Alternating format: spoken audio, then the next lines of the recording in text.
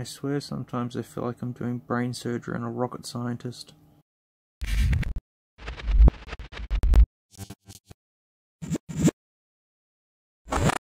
Okay, welcome to the Phone Archive, a series in which I look at weird and obscure phones from around the globe that may entertain you or may bore you to death. Who knows?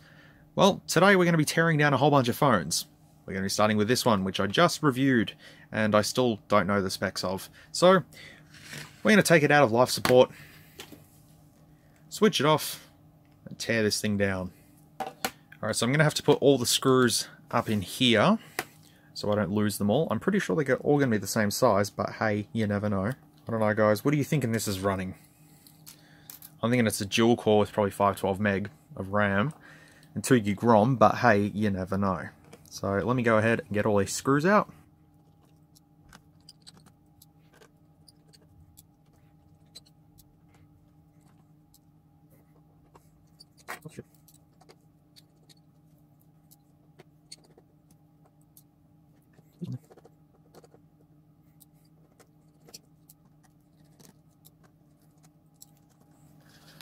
Oh,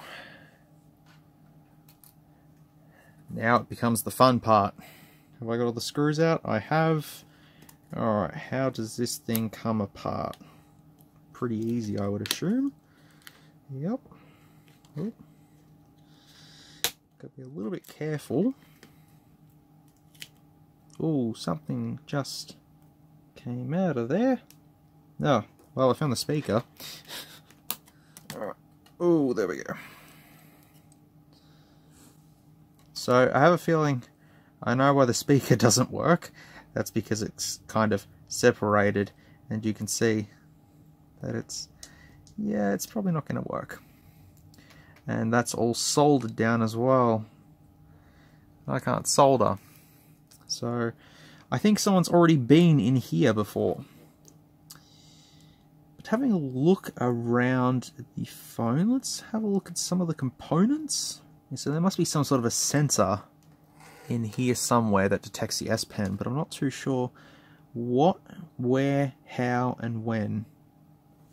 So the camera at the back here has no optical image stabilization. It is stuck.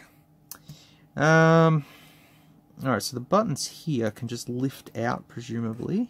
Alright, let's get all these little screws out so we can have a look at the main board properly. I like how the loudspeaker is just like on an angle, just like zoop. Alright, let's take out all of these ribbons. We'll use this one instead, just because it looks safer. It's not safer, but whatever. Alrighty. That seems to be the motherboard taken out. So pretty much what we're left with, digitizer, LCD, the camera ribbon is all in one piece, the earpiece is part of the motherboard, and the SIM card slot is all part of that too, so there's not really much to look at, and all of that just joins into a separate connector. Kind of like the real deal. Otherwise, the chips we have on board, let's have a look here and see what they are. We have a MediaTek ARM 6582V. Just here we have a SanDisk chip.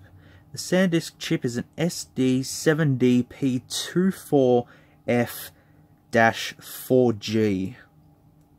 So I'll have to look them up and see what comes up. There is also a MediaTek MT6323GA. And there's probably some more under here as well. Let's just pull up this little bit just in case, because you just never know. Okay. Yeah, we'll just put that back there. Well, I think I know the CPU now. Alright, well I'm going to put this thing back together, and I'll start disassembling the other ones too. Okay, so I've just switched the phone back on, and it all seems to work as far as I can see. So I've done a little bit of research on the MediaTek chip in here, and it appears that it can take up to 2 gig of DDR2 memory. The problem is, I can't tell if it's 1 gig in here or 2 gig. I'm going to lean towards 1 gig, just because that seems more reasonable. So at this stage, it's a quad-core 1.3 GHz, a 720p display, and either 1 gig or 2 gig of RAM with 4 gig of storage. So it's not too bad of a phone. And as for the SIM card, well, this ribbon seems to be connected quite properly, and I've tried a SIM card and it still doesn't want to connect, so I got no idea. But I'm going to say that I'm going to put this one back together and call this one I'm finished with it. Alright, so I'm pretty sure that I'm done with this one. I think I know the rough specs of it, so I'll just put this over to the side now. Now this one here with the cracked LCD, you can see it's cracked all along there. It doesn't look like the LCD is cracked, but if I do this,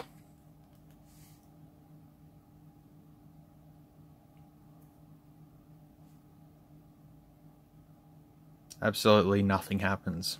So let's take this one apart, see what's inside of this one. There's no S Pen in here, so I don't really care.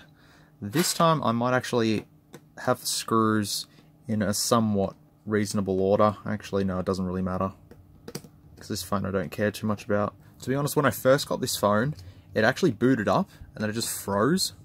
And then I've done a factory reset on it, and it has never come back to life. So I took it apart. I don't know why I took it apart, and then I cracked the LCD. So, good times.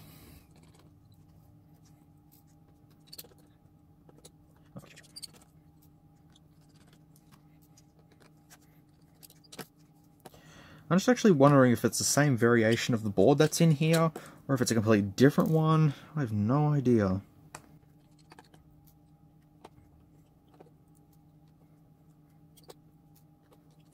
All I can tell you is that there's 50 billion screws holding this thing down, but... Alright, let's see. There we go. Pop. Oh, I lost a screw. I don't know where that went, but it doesn't matter. Okay. This board appears to be different. Does this one have any optical image stabilization? No, it doesn't. So this one is completely different to the other one that I just looked at. Considering that there is the front camera is a different flex ribbon and all that sort of stuff, this is completely different. But for the sake, curiosity, and everything like that, I'm going to take this board out, assuming as it doesn't work anyways, and we're going to see what specs are on this board. There's a little tiny front-facing camera. It's adorable. Oh, look at this dodgy ass screw here. I was barely holding it on. Oh, oh, there it is. Just flinging out of there.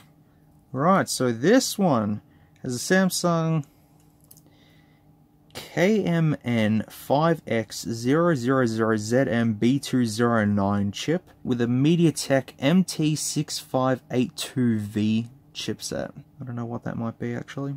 Yeah, this one's a very basic board. Very, very, very basic. Alright, so I've taken apart that one. I've had a look inside of that. I think we'll have a look inside of this one just really quickly, because I'm going to see if it's exactly the same board or not. Let's have a look. I have a feeling that they're exactly the same, but we'll see. Alright, let's go ahead and take these screws out then.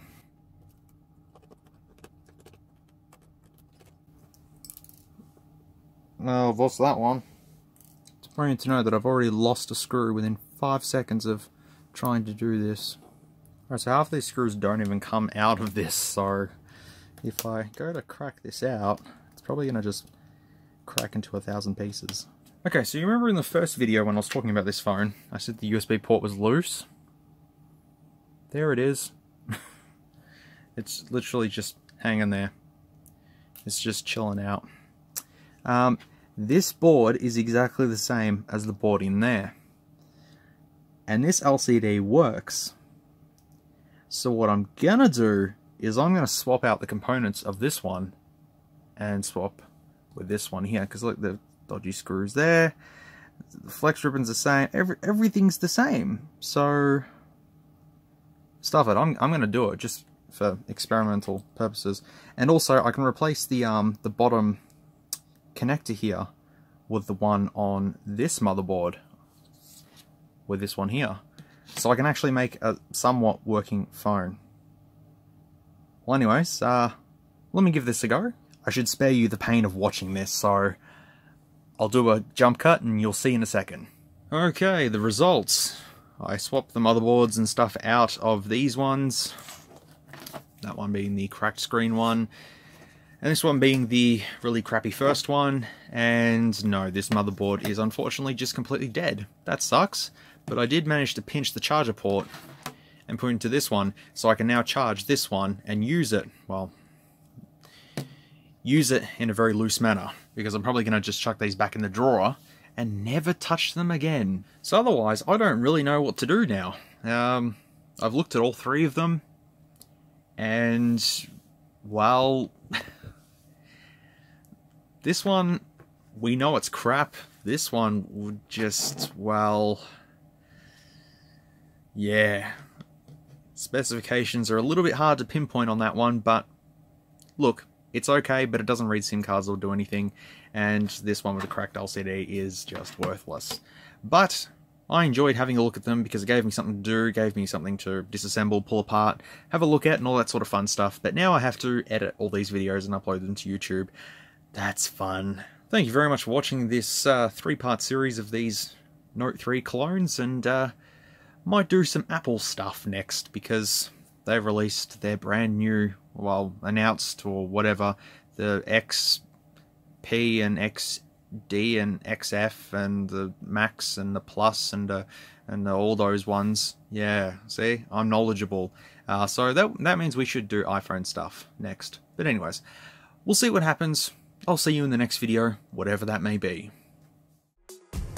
If you like this content, feel free to leave a like or a dislike if you didn't. Thanks heaps for watching, and I'll catch you all in the next video.